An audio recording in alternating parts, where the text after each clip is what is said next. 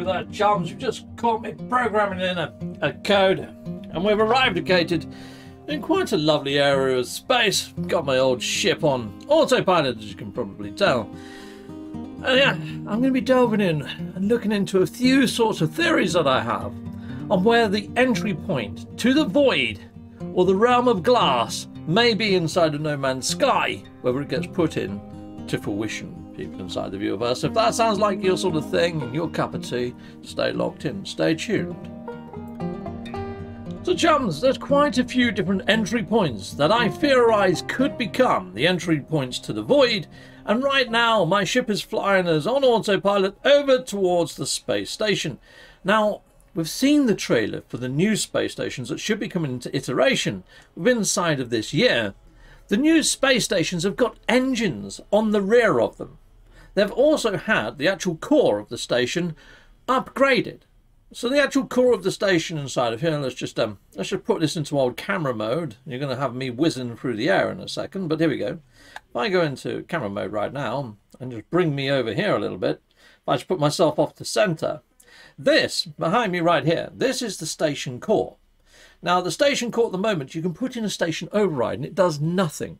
I'm wondering whether inside of the new iteration of No Man's Sky, once you override the station core, whether the station itself with the engines on the back pump into life and boom, and it warps the whole station into an alternate realm, almost like a mirror universe of where we are right now. So if we did it inside of this sort of system, when you go over to the Discoveries page, it's going to have exactly the same planets.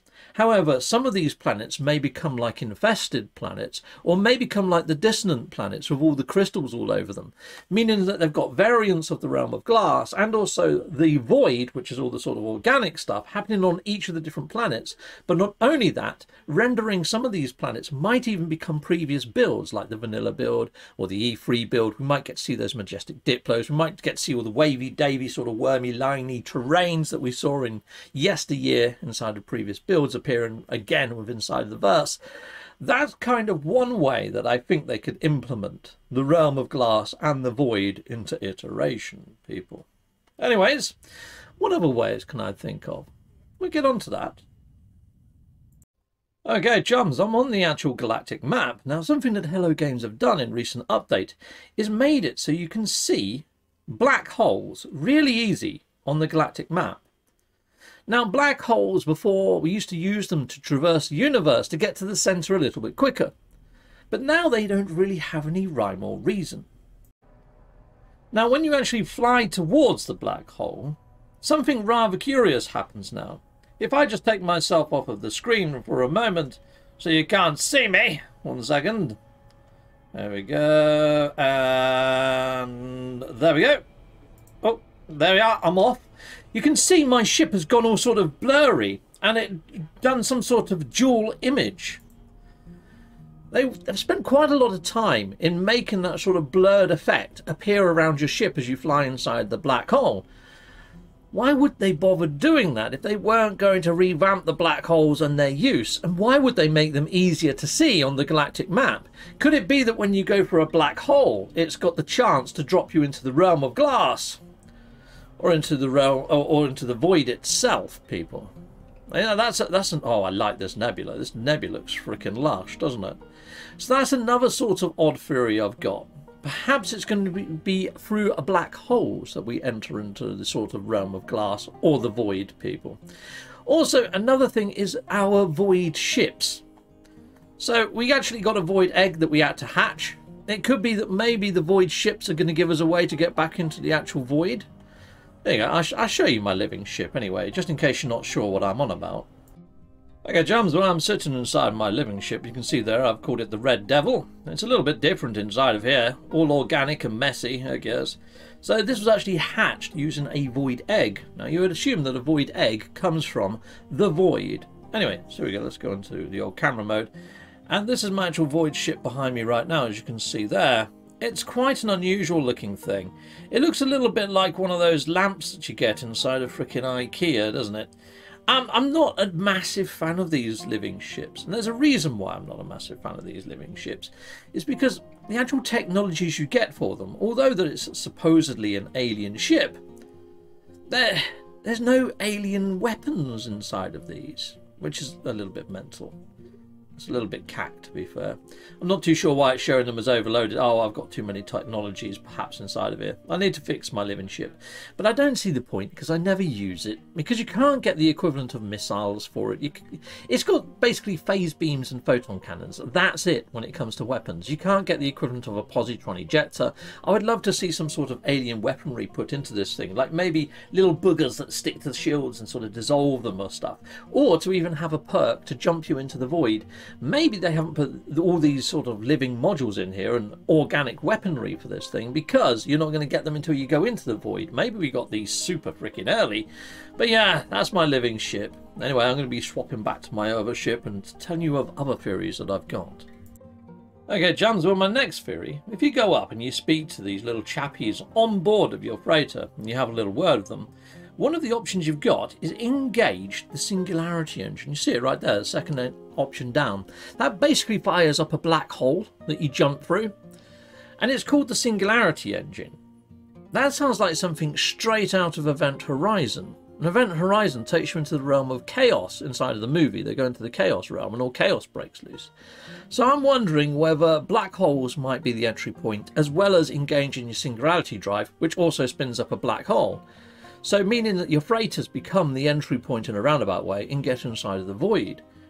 That would make a heck of a lot of sense, wouldn't it? That makes a lot of sense as why they've added black holes to the galactic map too. I think black holes, for me, is probably the most plausible idea of how we enter into the void or into the realm of glass.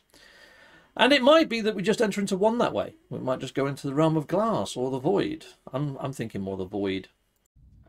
Well, chums, another way that I think we might enter into the void is through these boundary failures. Now, you find these on some of the exotic sort of planets where you find the exotic trophies. Let me just go into camera mode again, and let's just put the sun in the old sky, and let's just offset this slightly. So you can see this thing behind me. It's freaking massive. Now, you get some of the latter lore inside of here that really does break the fourth wall. If you haven't come to visit these or seen my lore videos on these, it's well worth a look. But these are big enough to fly your ship through. And they're called boundary failures. So perhaps these are going to take you from our universe into another one, across boundaries. Almost like how the portals do, but actually maybe sandwiched in between the simulation into the area where the Sentinels spawn from. These do have a Sentinelized sort of look about them. I think these might be more likely the entry point into the realm of glass, whereas black holes might be the entry point into the void, is what I'm thinking. And I'm wondering whether the stations, if you did hit those up with a station override, has the opportunity to take to either or, is what I'm wondering. A bit of randomness there from the old stations. So all of these I'm putting on the table as being plausible ways of jumping into the void or to the realm of glass. But where is the realm of glass and the void? Where could Hello Games actually actualize the void or the realm of glass? Now, I did mention earlier about sort of like systems themselves becoming more infested or becoming more dissonant. Now, we have seen dissonant planets appearing inside of the verse. I don't believe we've got one inside of this system.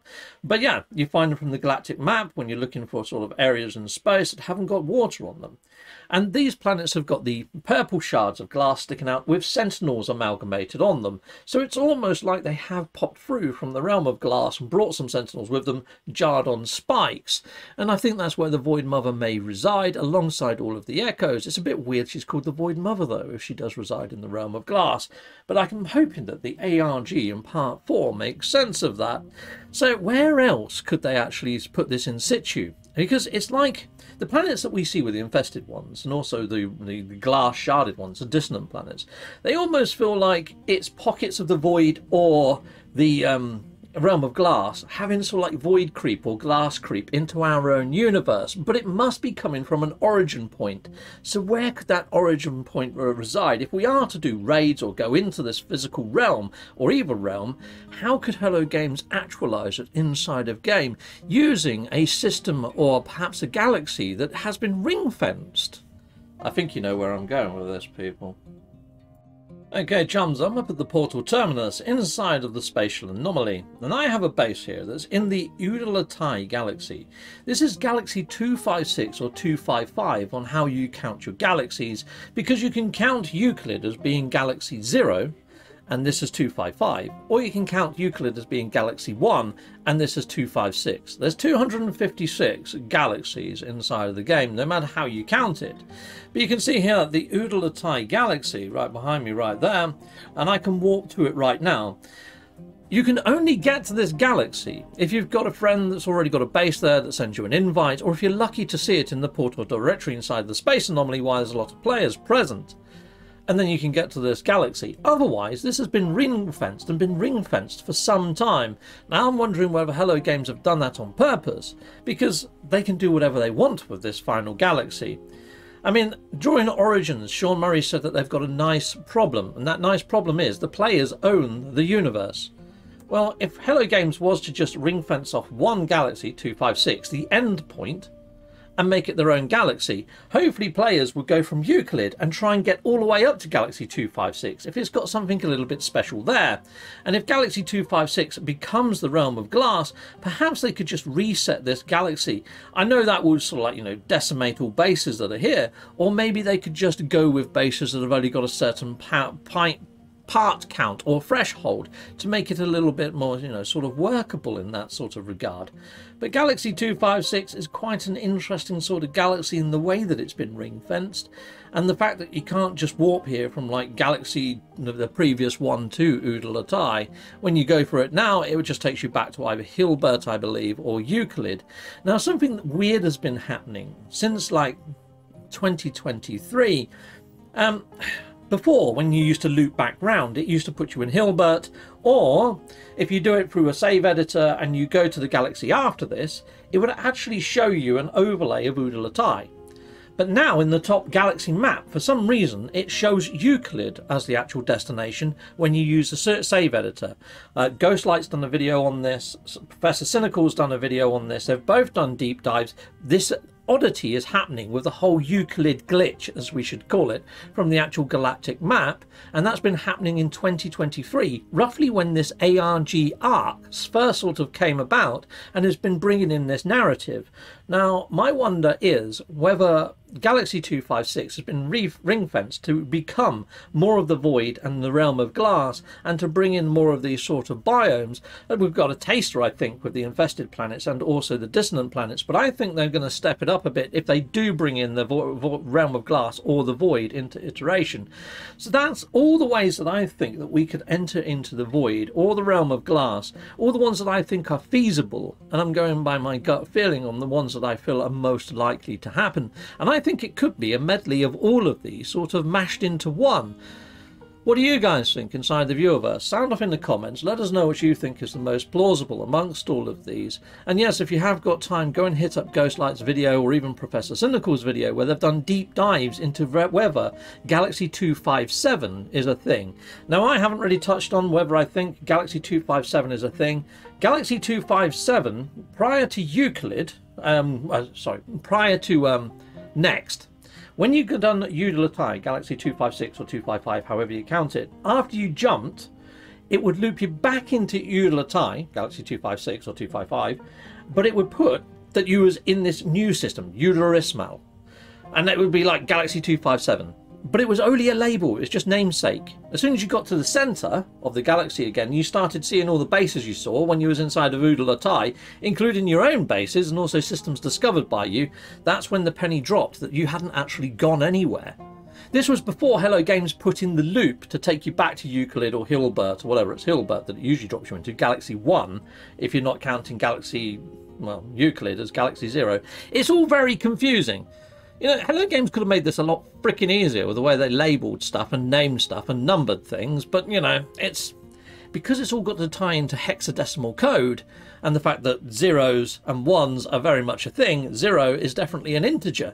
So that's why Euclid is Galaxy 0. If you know a lot about hexadecimal code and how this universe has been generated, you would know that there's not more than 256 galaxies, because that's how the game has been programmed, that's how it's been seeded, and that's how they spawn all of the actual things into iteration. And that's why all of our galaxies look fairly similar, apart from there's a little bit of a tweak to the algorithm through 10 galaxies. But then even those 10 algorithms get repeated over and over and over and over again.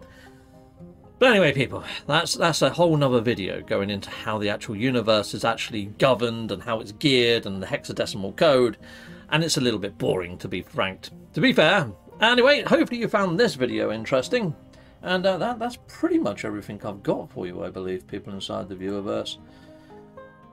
So yeah, if you haven't already subscribed to the channel and you like what I'm doing here, then please do. Please hit all those buttons. And if you've already done that, why not pick this video up and share it with friends, especially if you know someone's picked this up when it was 3 across all platforms, because I do beginner's guides. In fact, I'm doing a whole new fresh playthrough of No Man's Sky, and I'm kicking off from after Omega ended. So I run the Omega expedition and I'm seeing what it's like to then pick up the missions, and I'll tell you what, there's a lot of confusion there because you get so many missions stacked.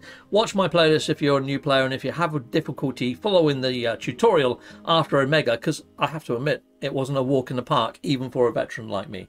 Until next time people, salutamondo, goodbye, and goodbye again.